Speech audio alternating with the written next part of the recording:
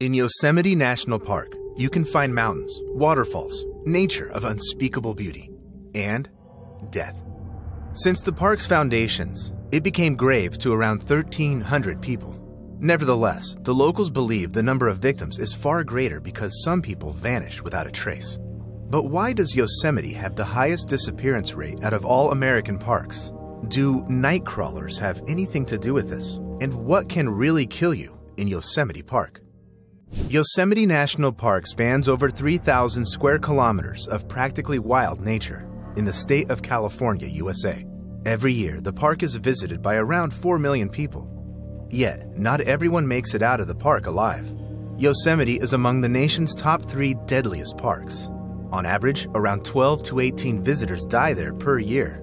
And this statistic keeps growing. Among the park killers, 3 leaders are topped by the trivial yet the most dangerous one: death through falling.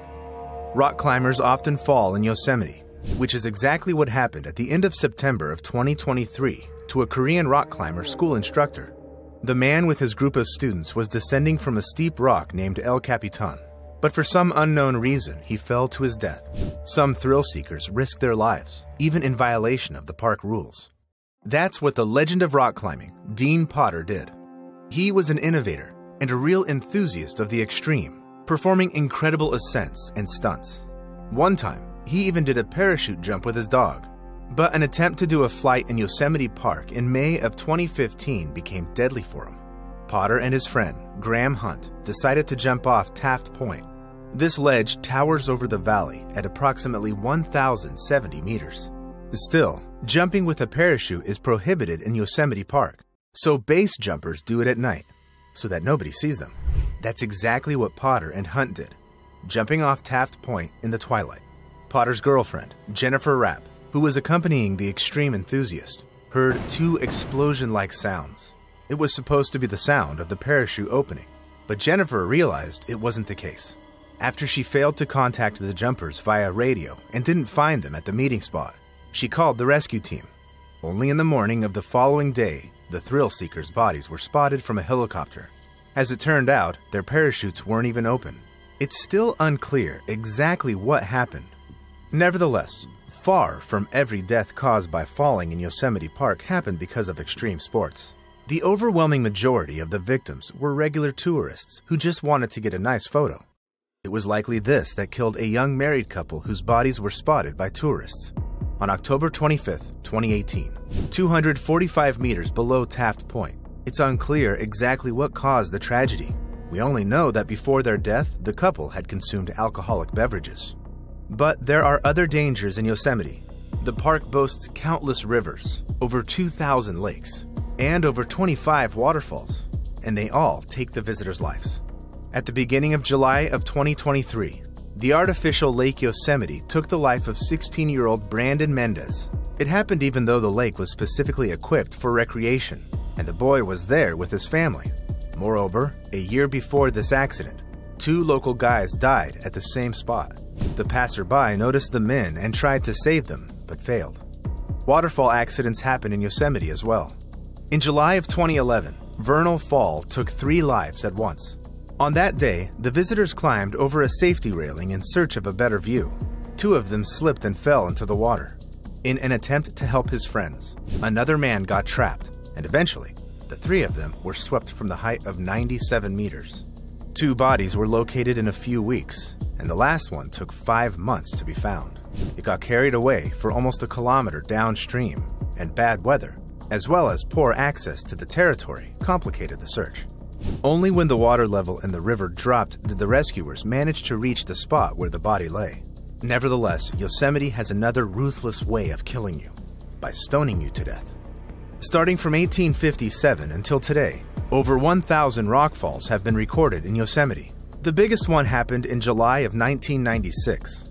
On that evening, for no apparent reason, 2 giant rocks fell off the slopes of Glacier Point, weighing 90,000 tons and having around 30,000 cubic meters in volume.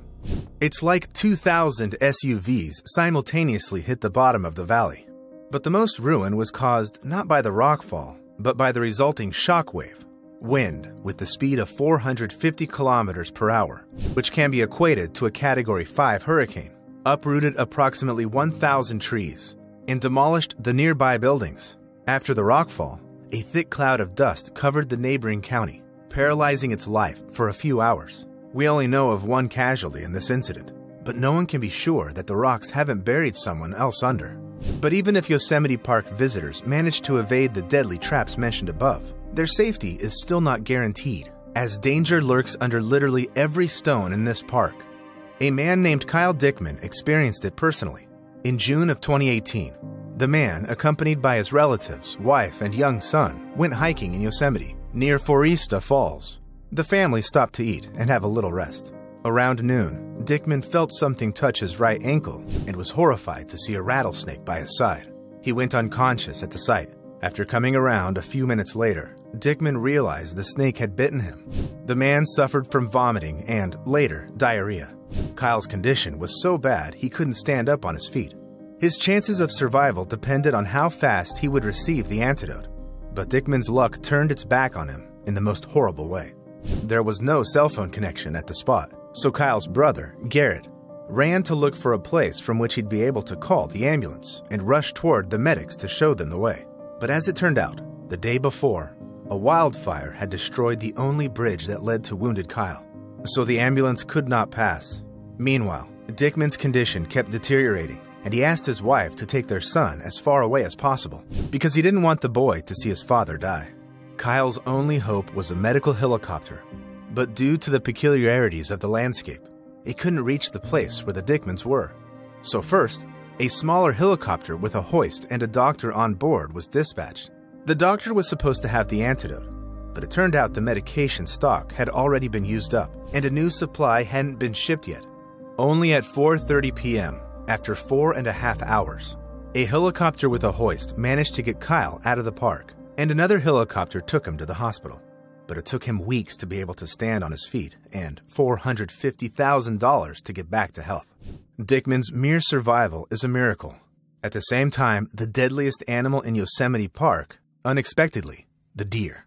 The park bans visitors from approaching the animals, let alone feeding them. But people still break these rules due to the so-called Bambi syndrome.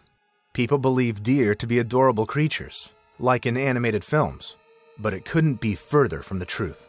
Every year, these animals attack people who try to come too close to them. That's what happened in November of 2021, when a deer hit a woman who wanted to feed it. The lady was lucky to get away with a deep cut on her arm and bruises on her chest. Nevertheless, the locals tell a chilling story about what happened in 1977. Then, a deer attacked a 5-year-old boy because the child had run out of treats he'd been feeding the animal. The boy died from injuries sustained. And if for a second you felt like we've listed all of Yosemite's dangers, you were mistaken. People died in this park due to unforeseen reasons, and sometimes even seemingly without them. One of such cases happened in 2012, at the beginning of summer. A married couple stayed for a vacation in Curry Village. It's the most popular and economical residential neighborhood in Yosemite. After spending a few days in the park, the couple continued their life as usual. But suddenly, they both fell ill. They suffered from excruciating fever, vomiting, diarrhea, muscle pain, and cough. At the end of the summer, the husband died. It turned out the couple had contracted a rare orthohantavirus. It is most often carried by rodents, and getting rid of them in Yosemite Park's wild nature is impossible. There were 2 more recorded cases of orthohantavirus infection on the park's premises in 2000 and 2010. Nevertheless, no one died then. Overall, in 30 years after the virus's discovery, only 60 infection cases happened in California. This virus has no cure, and around a third of the infected people die. But orthohantavirus has caused only one of the known 1,300 casualties in Yosemite, and not all of them can be blamed on wild animals or the whims of nature. Yosemite's most horrifying story happened in 1999. On February 14th, an American woman named Carol Sund, her teenage daughter Julie, and her friend Sylvina came to Yosemite Park on a holiday. The following day, they went on a hike and disappeared. What happened later shocked the entire America. Nothing suspicious was found in the woman's hotel room, so the police and the volunteers searched for them in the park and its vicinity. A whole month had passed before, in the nearby town of Modesto, Carol's wallet was found. Following this, the investigation involved the FBI, and it became clear it was no ordinary disappearance. The investigators checked over 1,000 leads, but there was no progress in the case until on March 18th, they found a burned car in which the woman had arrived. The worst fears came true when the investigators opened the trunk to see 2 bodies. Forensic tests showed the deceased to have been Carol Sund and Silvina Peloso, but the body of Carol's daughter, Julia, wasn't there. The investigators understood the killer had to be a local since the car was hidden near an abandoned highway that almost no one used. In the following weeks, a few suspects who lived nearby were arrested, but they all had to be released upon interrogation. After that, another murder happened in July. A local woman named Joy Ruth Armstrong was found decapitated near the camping ground where she lived. Her head was in the stream from which she and her friends took drinking water. Just 2 days later, the FBI stated they had detained the suspect. It turned out to be 37-year-old Cary Stainer. He was an employee at the motel where the first 3 victims had stayed. The investigators confiscated the man's backpack and searched his van and apartment, where they found proof of his involvement in the crimes. Still, in the meantime, Stainer ran away, but the workers of a nearby commune recognized the wanted criminal and called the FBI. On the way to the interrogation, Stainer confessed to the murder of Joy Armstrong and later 3 other crimes. He gave a recount of sexual violence against all of the victims and declaring his love to Julia before murdering her. Moreover, the killer asked to contact Hollywood producers so they would make a movie about him like they did about his little brother. As it turned out, his brother, Stephen, was kidnapped by a child molester and kept in captivity for 8 years until he managed to escape with another victim. There have been attempts to declare Cary Stainer insane, claiming that his brother's tragedy had made him lose his mind. Yet the man was still sentenced to execution, for which he's waiting to this day. Still, what if a serial killer is not the worst thing that has happened in the history of Yosemite? The thing is, this park holds the first place in the number of missing people in the entire USA. On average, around 40 people never return from the park per year, and very often they seem to evaporate, leaving no trace. One of the most bizarre disappearances happened back in 1981. Then, a group of 7 people went on a horseback trip to a beautiful place called Sunrise Meadows. In the group, there was a 14-year-old girl named Stacy Ayres. When the group set up camp, the girl decided to explore the surroundings and take a few photos. Stacy was accompanied by the group's oldest member, Gerald Stewart, but soon the man got tired and sat down to have some rest. Family and friends were watching Stacy and Gerald from the cottage until the girl went behind the nearby trees. She hadn't been seen since. Hundreds of people, dogs, and helicopters participated in the search for Stacy Ayres, but there were no traces, apart from her camera lens lying near the path. But there was nothing else. No signs of struggle, an animal attack, or even the girl's shoe print. Furthermore, Stacy vanished right by the camp, in an area with many tracks, signposts, and tourists. It's unlikely that the girl was able to disappear in literal seconds. She seemed to just have vanished into thin air, and there are countless similar stories of people going missing in Yosemite. According to the official statistics, 33 people have gone missing in the park. The first such case was recorded back in 1909, and the last person to have gone missing in Yosemite Park is believed to be a hiker named Peter Jackson. On September 17, 2016, he texted his son that he was headed for Yosemite, and no one had heard from him ever since. Some believe that strange disappearances in the park may be connected with things that are much more terrifying than even killers. A former policeman, David Paulides, who used to work near Yosemite, started investigating a wave of inexplicable vanishings in America's national parks. Right away, he noticed that most of these cases happened in Yosemite. More than that, it was mostly the elderly and children who went missing. So, if someone is responsible for these kidnappings, they pick the weaker victims. Furthermore, people often disappeared near blueberry bushes. Could something be lurking in the thickets and kidnapping people when they approach to eat some berries? There's evidence proving this. Some of the victims were found so far in the mountains or the forest that they physically could not have gotten there. In addition, often, they weren't wearing any shoes or outer clothes, but there was not a single scratch or mark on their bodies from sharp branches and rocks. It's like someone or something had kidnapped the people and whisked them away. and the indigenous locals believe it can be human-eating monsters called Wendigo.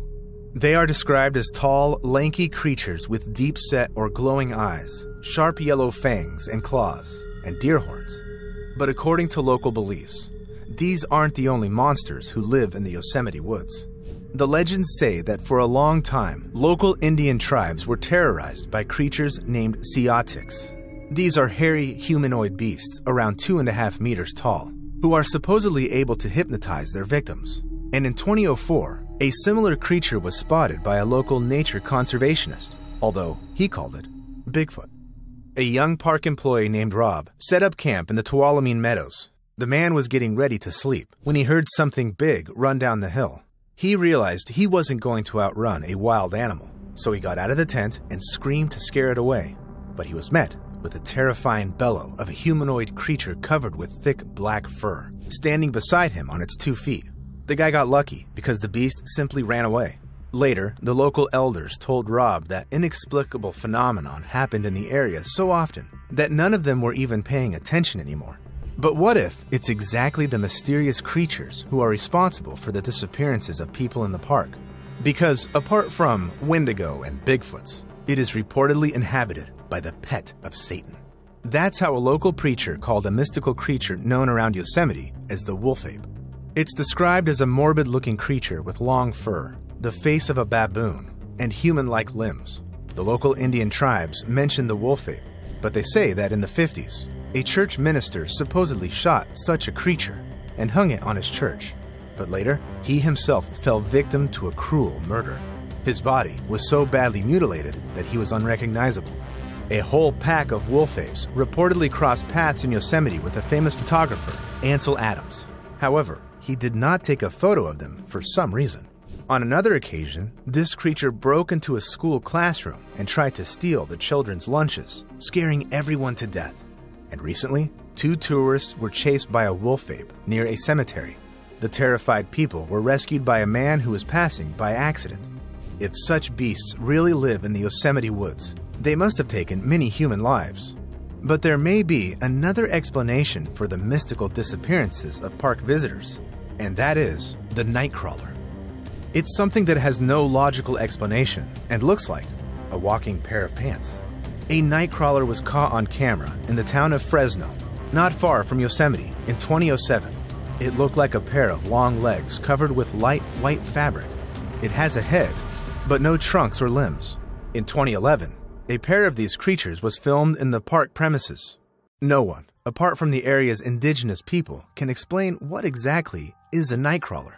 Yet the legends of the local tribes have mentioned these creatures for centuries. They are reportedly a peaceful alien race who have arrived on Earth to restore the connection between humans and nature. But who knows what happened to those who accidentally bumped into them in the woods at night? Of course, all of these stories sound insane, but the truth is that in all U.S. national parks, there are records of people going missing and various mystical creatures appearing all the time. It's believed that over 1,600 visitors have disappeared without a trace in the U.S. conservation areas. But can human carelessness and wild nature be the only culprits? Or is there something we still don't know about? What do you think? Please share your thoughts in the comments, hit the like and the subscribe buttons, and don't go missing in national parks, since we love our viewers.